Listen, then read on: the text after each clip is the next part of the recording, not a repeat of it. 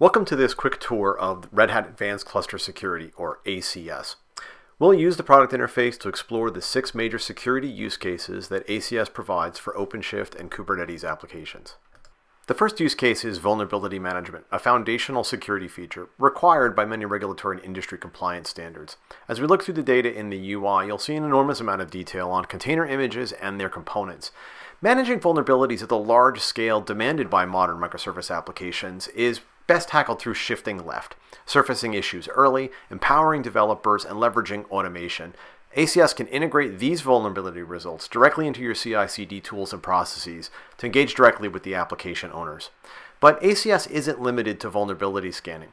To assess true security risk, ACS examines the configuration of every deployment and ranks those deployments based on the presence of vulnerabilities, but also in its configuration.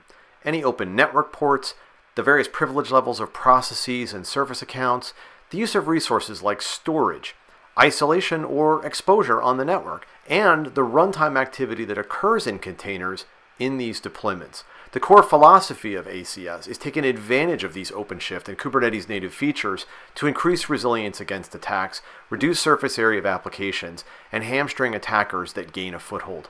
Here in the runtime process section, we see the activities of an attacker based on an initial foothold, progressing to using a package manager to install network utilities, and then use those tools to open up a backdoor.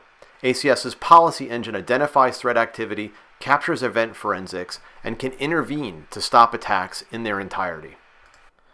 Risk is linked to the flexible policy engine. Here we see the library of some 84 default policies which you can use as is or clone and modify to suit your needs.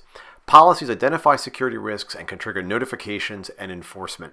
Every policy is designed to provide a broad audience of developers, app owners, and InfoSec staff with a clear understanding of the reason for the alert and, most importantly, guidance on remediation.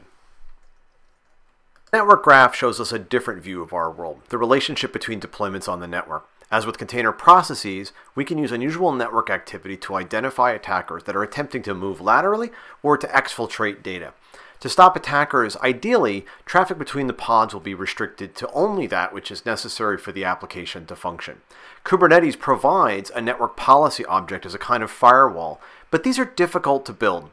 ACS provides the tooling to generate suggested policies based on observed traffic, making it easy for application owners to reduce risk by native controls to isolate their services.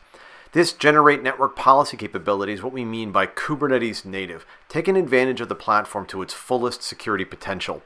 By using built-in network policies, we push the security configuration into the application code, embedding the security in the application, and making it portable across environments. Lastly, the compliance reporting provides us with the overall assessment of how our usage of Kubernetes native controls maps to higher level standards like PCI, HIPAA, and NIST. On OpenShift, we can assess the stance of our infrastructure by leveraging profiles in the OpenShift compliance operator.